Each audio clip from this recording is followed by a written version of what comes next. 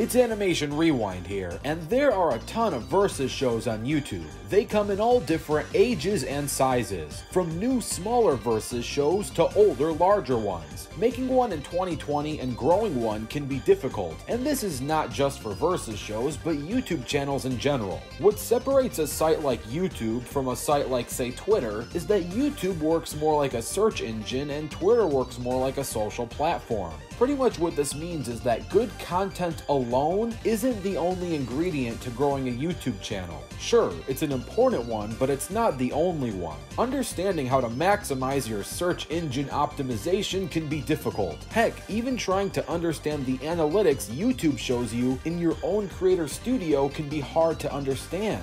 Luckily for you, there is something out there that can help you understand your stats and even your audience. This can also help you with search engine optimization, or SEO for short, and that is vidIQ. I would like to thank vidIQ for sponsoring this video. I've personally been using vidIQ since 2017, and it has helped me grow this channel and even grow my newer channel, Rebound Rewind. With vidIQ, you can know exactly when is the best time to upload your YouTube videos, what are the best tags to use for your videos, and vidIQ gives you a better understanding of who your subscribers are and what other channels they like. In regards to putting the correct tags, for example, every time you upload, you will have direct assistance and recommendations as to what are the best tags to feature in your videos to ensure that they get the best chance at getting recommended and on top of the search ranking. Also, thanks to the vidIQ Chrome extension, you will have instant access to your live view count. This will save you a ton of time, since if you want to see live stats on YouTube, you have to go through multiple pages, and the new Creator Studio can take a bit of time to load up. Plus, with the extension, you'll have access to see literally anyone's statistics, tags, SEO score, and vidIQ score.